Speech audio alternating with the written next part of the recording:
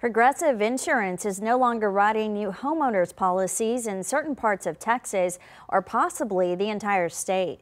The company hasn't been very specific with the details. Progressive says Texas is among several states where they are, quote, temporarily restricting new homeowner business for certain agents. The company has not answered questions about whether the change will affect future renewals of homeowners policies it already has in effect in the state. Progressive was the 8th largest home insurer in Texas in 2023.